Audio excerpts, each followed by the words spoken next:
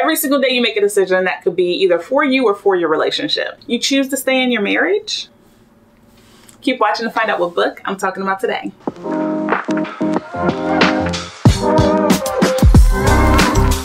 Hey, it's Kyla Denanyoh, and today we are talking about choices, all right? Specifically choices around being married. So today we are talking all about the book, The Half Moon. The author of the book is Mary Beth Keane. The genre of the book is fiction. The theme of the book is literature, all right? So The Half Moon is so many things. So the book follows Malcolm and Jess. And so they are married, but they have a number of complications, all right? For one, Malcolm runs this bar. He ends up buying the bar. He lies about how he got the bar from Jess. And Jess and Malcolm decided they want to have a child.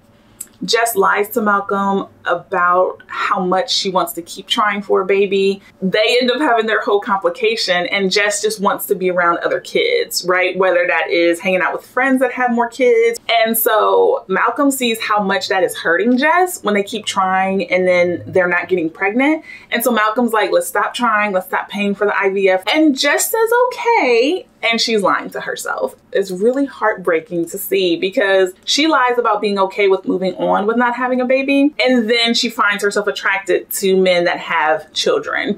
And then for Malcolm, his choice to buy the bar without having a lawyer look at the paperwork, without telling his wife the truth, without doing all of the things, right? His choices get them into a lot of trouble because he doesn't think he's choosing the bar over his marriage, but he is. And Jess doesn't think she's choosing a baby over their relationship, but she is. And then at the end of the book, they both decide to choose each other. Every single day you make a decision that could be either for you or for your relationship. But we stop to see them as choices because we just get so used to doing them all the time.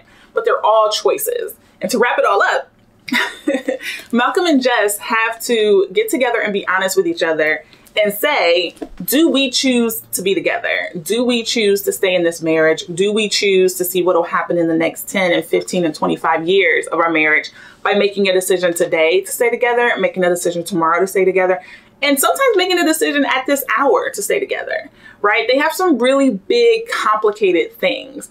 Foreclosure, bankruptcy, parenting. Those are all really big decisions.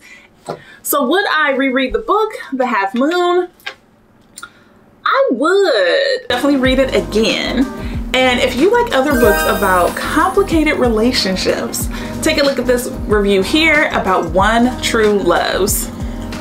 Yeah, one true love, but two people, one true love. Very complicated, very good. All right, I'll see you in the next review.